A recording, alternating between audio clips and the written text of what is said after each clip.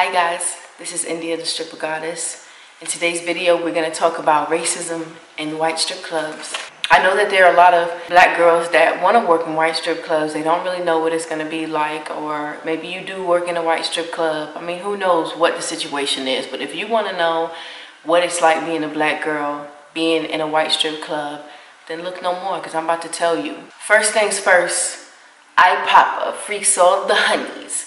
You see that? That whole vibe right there? You can't do that. I saw this TikTok the other day and she was saying that black people can't be black all day. White people can be white all day. But black people can't be black all day. And that just was so crazy because the way that my mind is set up, it's like I don't wake up in the morning and like, I'm black, I'm this, I'm that, you know what I mean? I just feel like I'm a woman. I have my dreams, I have my aspirations, I have my goals, and every day I'm pursuing that, you know what I mean? But sometimes you think to yourself like, dang, like, okay, I can't wear my hair like that, because if I wear my hair like that, or I can't say that because if I say that, I'm gonna look like this. And it really is a true thing. Like, we are really labeled and it's not always in the best energy. And so I wanted to make this video because I want to empower the black girls that are working in white strip clubs, and I want to let you know what you could be doing, what you could face, and how to rise above the situation. So the first club that I worked at was the Cheetah in Atlanta, okay? If you've ever been there, it's a huge club. I mean, huge, okay? It has multiple catwalks on it and then a main stage. And then they've got a 5-star restaurant. They have the executive room. They have a penthouse. They have their VIP. It's a very big club. It's a gentleman's club. It is not a strip club. It's a gentleman's club, which means that there are rules and regulations. It's not the easiest. Okay, so if we're going to talk about how easy it would be to get into an establishment like this, my story is going to be different than the white girl sitting next to me. It just is what it is. I auditioned 3 times to be hired at this club. You might be looking at me and like, whoa, why would you have to audition 3 times to get into this club? Well, I asked myself that too. I was very surprised when the idea of being an exotic dancer even came up. I just thought, okay, I'm beautiful, I'm sexy, I know how to dance, and I enjoy being seductive. I'm gonna kill it. But once I actually started doing the job, I realized, okay, it's a lot more than this, because people will just simply have a preference and not want to deal with you because you are not their preference. And that could be tough. My first audition was very cool. It was very dope. These guys kept coming up to the stage trying to tip me, and house mom was like, she's just auditioning, but she was like, keep going. She had me dance the whole set. And the way that this club was set up is there would be multiple girls on stage, and I just was doing my thing. And I remember like looking around me, and they were just like, you killed it, like you did your thing. Like, you have to think, at this club it's all about the seduction of it, you know what I mean? It's not about like like you couldn't get on your knees, you couldn't show your private parts. There were so many things that you could not do. It was simply about being a fantasy and moving slow and, you know, just being really cute with it or whatever. And so at that time I had a short haircut. It was like real cute on the sides. I'll show a picture. They sent a picture to the owner and he didn't like me, so they didn't hire me. Try getting a wig and then come back. So then I did that. They still didn't hire me, and then I went again and they finally hired me. And you'd be thinking that it would be like, oh wow, I'm hired, but it's like, wow, like now I'm walking on eggshells, because now it's like, you know, I'm in here, but clearly like you didn't want me in here. But I finally like made my way through the door, so I'm here now. So I kind of just like played it cool, and I didn't want to like, you know, ruffle anybody's feathers. I just wanted to stay out the way, get my money, go home. And this is how me working by myself like really came to play, because one of my roommates at the time, this is a very close friend of mine, I remember we walked up to this group of guys, this group of white guys, and, you know, we were like, hi, da da da da da da, you know, I'm this, I'm that, how are you? And he was like, I don't want you, I want her. And I just remember like how that made me feel. Like it wasn't embarrassing, it was more so, it hurt. It didn't take too long for me to realize that the girls that were my friends in the back and that loved me and we were cool, we weren't like that on the floor. They weren't looking out for me on the floor. They weren't calling me, because why call the black girl when you know that they're not gonna like her? Why won't I just pick a white girl? And that's a hard truth to swallow, especially when you go your whole life being considered a very attractive person, to now you're in a situation amongst all these white people and it's like you're just not good enough. So it bothered me a lot. It bothered me a lot, and it made me nervous. It made me afraid to, like, you know, approach people, because that's basically the name of the game. Like, yeah, like, of course, like, you can walk to the club and guys will come and grab you and come up to you or whatever, but at the end of the day, you're supposed to know every movement that's going on in that club, every inch of it, where people are, and you're approaching people and you're, you know, doing that whole thing. So it made me nervous, because I'm like, that's when those thoughts started coming in, like, am I good enough? Am I gonna say the right thing? Am I gonna whatever? And like I said, I was doing it by myself, so I really didn't really know what everybody else was experiencing, but like, there were probably on a normal night between like 70 and like 85 girls, and predominantly white girls. And so out of the sprinkle of black girls that they had in there was this one girl. She was so cute, okay? She had the perfect body. She had like that cheerleader body, like super small waist, little bitty curves, nice, like she just had a beautiful, her name was Blossom. Beautiful, beautiful body. Very young girl in college. And she came to work and she had this hairstyle this one night. And she gets on stage, and you know, when you get your hair done, you're feeling yourself, you're feeling great. She felt really cute. Was it a white hairstyle? No. It was like a shortcut, but it was really, really cute. It was a really pretty shortcut. Think about like a Keisha Cole shortcut, you know what I mean? And she went on stage and she was feeling so great. She was feeling great about her hair, herself, and nobody gave her any money. She didn't make any money at all.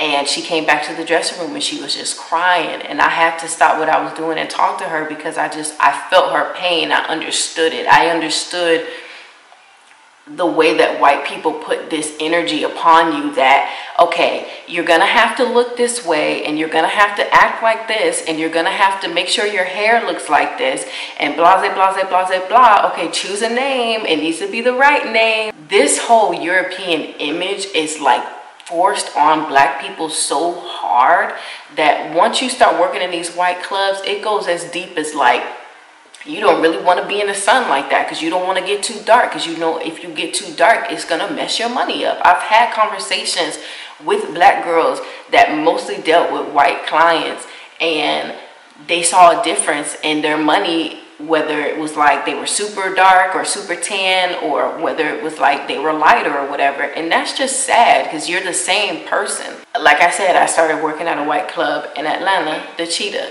When I had my son, I came back home to Florida and I started working at the Dollhouse, okay? And I had to audition there again like 3 or 4 times, and it was just exhausting and it was ridiculous, and it really like wreaks havoc on your ego and the way you feel about yourself. And that's why I wanted to make this video, because I want you to know that regardless of where you are in your life or how people are making you feel, you are beautiful and you have everything that you need. You're going to have the right thing to say. You're going to be entertaining. You are quality, and you have everything that you need to make the money that you want to make and be the best version of you inside of that club. It doesn't matter what color you are. It doesn't matter what background you are coming from. You are quality. And to think that these white men are better than you, or to put these white men on this pedestal as if they're just so high up here that you're fearing if you can even reach that level. Fuck all that, okay? You are that bitch, period. It doesn't matter who these white men are, where they've been, how much money they have. You are quality. And that's what I had to teach myself. That's what I had to tell myself. Like, I don't care how you view it. I'm still going to come to you as an intelligent, beautiful woman, because that's what I am at the end of the day. Whether you want to look at me as being black or being this or whatever it is, I'm coming to you as my true self. And so to fast forward to when I started working at the dollhouse, I just got to a point eventually where I was just tired of trying to keep this image up, this white image. Super long hair, you're doing your makeup a certain type of way, you're acting a certain type of way, you're being classy, you don't want to say the wrong thing or whatever. I was just like tired of not being able to do what I wanted to do. So I got goddess locks. I was in the dressing room for not even 5 minutes before house mom was like, management wants you in the back. When I get back there, he says to me, if you don't make no money, don't be mad at me. Your hair, I don't like it. You're not gonna make money. Don't get upset when you don't make money. I was like, whoa, is this racial profiling? He was like, no, I'm just telling you, no, it is though. White people, they always want to make comments and make remarks and do things, but then when you call them out on it, you want to act like you don't know what anybody's talking about. You know what I'm talking about, but you just think that I am so low in confidence that you telling me that you don't like my hair is going to make me walk right into the mirror and cut it all out. No, I like it. That's why I got it. The way you see me, it's not really real. It's not. And that's what people need to understand. You need to respect people for who they are and how they are naturally coming to the forefront. You shouldn't have to change yourself. You shouldn't have to be somebody that you're not. If you can't appreciate somebody for who they are, you want to take everything from us. You want to take our music. You want to watch us play sports. You want to do all this extra shit, but you don't want to give nobody no credit. You don't want to set anybody up for success. You'll take a token nigga. You feel me? You'll take one, maybe two, but what about all of us? What about all of us that can be successful, that can leave generational wealth to our families? I'm not going to sit here and act like it was the hardest thing working in a white strip club, because it wasn't. Did I make money? Did I make hella money? Yes, of course. But was I making the same amount of money as these white girls? No. And that's hard. That's hard. The girl I told you about earlier, one night she comes home. I was like, oh, so how was work? She was like, it was okay. She was like, you know, I made like $800, but, and I was like, do you know how hard I have to work to make $800? Like, are you kidding me? You don't even have to do anything. You just being white is making you money. I have to prove myself when I go up to these men. I have to prove that I'm worth them giving me money. I have to prove that I have quality. And in turn, that makes me look like a bitch, or I'm snobby, or I'm this, or I'm that. I'm facing the odds, and I'm beating them. And you get these black girls that come to these white strip clubs, and they're scared, and they don't know what to do, and they sit in a corner. Don't you sit in no corner. You're a goddess. They want to be you. They wish they were you. They all do. So you own that, and you smile, and you be happy. And you dance, and you get that bag, and then you go home, and you count your blessings, and you come in and you do it again, and you create a future for yourself. That's why I made this video.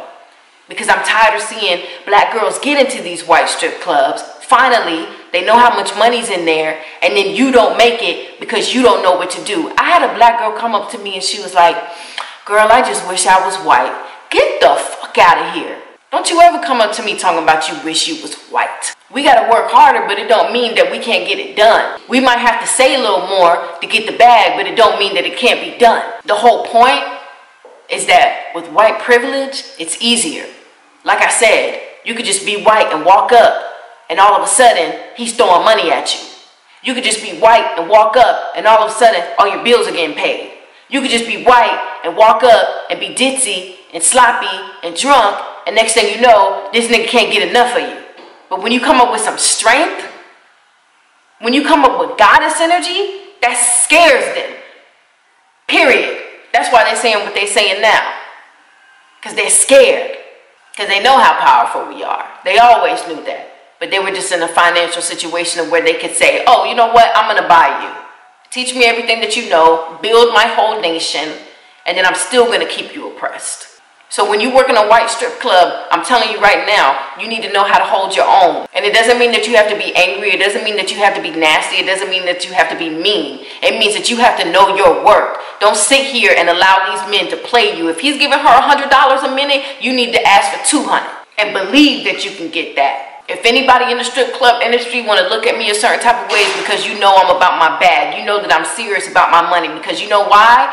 Because when I first started, I had all these white men making me uncomfortable with the greatness within me, and it made me question myself, and it made me doubt myself, and it made me sit in the corner and feel like I wasn't good enough and be scared of what I had to bring to the table, because I felt like they didn't want what I had to bring to the table. But you know what? Now I am the table, and either you're going to sit at it or you're not, because I'm going to get him to get it. When you own your power, though, you got to be careful, because what's one of the most scariest things in America?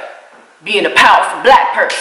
So the reason I bring that up is because I had an incident. I just had my son, went back to the club. I said, you know what? I'm going to do it all different now.